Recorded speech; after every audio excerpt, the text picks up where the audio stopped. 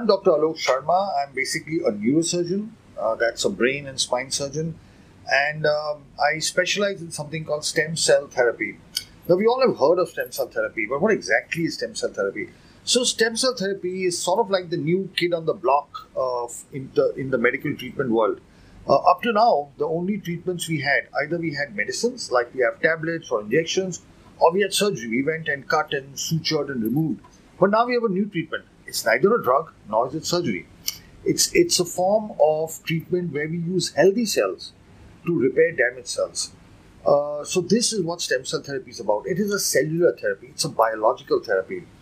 How we do it is like we take a needle, we put it into the bone just above the hip bone, into the pelvis, and take out the liquid in the bone, which is called bone marrow. We all have heard this word, bone marrow.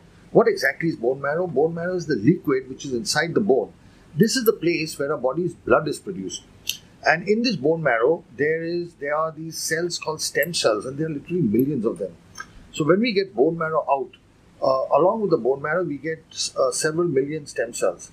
We take this bone marrow to our laboratory, and in the laboratory, we sort of filter it or purify it and isolate the stem cells and throw away the rest. And once we have these stem cells, we now inject them into the lower back. Why in the lower back? Because in the lower back, there is a fluid called cerebrospinal fluid. And when we inject into this fluid, the cerebrospinal fluid takes these stem cells all the way up into the brain and all over the spine and nerves. So where can we use stem cell therapy? Now, there are several conditions for which there were no medical treatments available. Now, in children, these included autism, which is a childhood neurodevelopmental disorder, in which the children have behavioral issues. They can't speak. They aren't able to interact socially. They can't go to normal schools because they can't read and write. They are very hyperactive and sometimes get aggressive. These are the symptoms of autism. Autism is getting, it's increasing in its incidence year by year. There was a time, say 10 years ago, when 1 in 160 children had this, but now today 1 in 60 children have autism. So it's a 3 times increase in 10 years. There are several other conditions like cerebral palsy, where the brain is damaged at the time of birth and the children have stiffness and tightness of the legs, or intellectual disability that earlier was referred to as mental retardation. Now we call it intellectual disability, where their minds are slower and their IQ and their attention, concentration, memory is affected.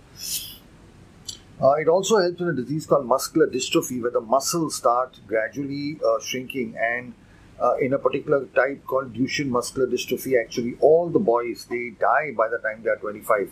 So all these conditions, autism, cerebral palsy, intellectual disability, muscular dystrophy, there are no treatments available. There are no medicines, there are no drugs that can cure this, nor is there any surgery. But with stem cell therapy, we are able to actually repair the damage in these kids' brains and give them a new hope of life. So today I'm going to focus this little address to you on autism. Now, like I explained to you, in autistic kids, they look normal. You look at them and they seem normal. But because they can't talk, because they can't communicate, because their higher functions are slower, they aren't able to integrate into normal society. They get aggressive, they sometimes injure themselves, they hurt others. And autism is not something which affects only the child. The whole family gets affected.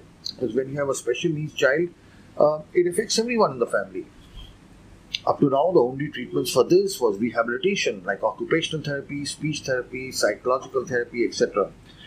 There were some drugs which helped to reduce the hyperactivity and give symptomatic relief, but nothing more was available. But now with stem cell therapy, we can actually almost completely nearly get these kids to lead normal, independent lives. We've done a lot of research on this, and we do these special scans called PET scans. And in these PET scans, we see these areas that are demarcated as blue as the areas which are hypometabolic or low functioning or weaker. And we have found that these areas of the brain which are functioning less are the cause of all the symptoms of autism. Now, with stem cell therapy, we have seen that after we give stem cell therapy, within 6 months, almost all this blue starts clearing up. and which basically means that the brain, which is functioning less, has now started healing, has started repairing, and we are able to give these children a brain that is as close to normal functioning as is possible. The beauty of stem cell therapy treatment is three. First, it's a very simple treatment. Like I described to you earlier, we put a needle into the bone marrow, take out the bone marrow, and with one needle, inject it into the spinal fluid. So the whole treatment involves only 2 injections, where with one we take out, with one we put. We are taking the child's own cells from one area where they are extra and putting it back into an area where it is less. It's a very, very safe treatment, and we have treated now more than 1,400 children with autism.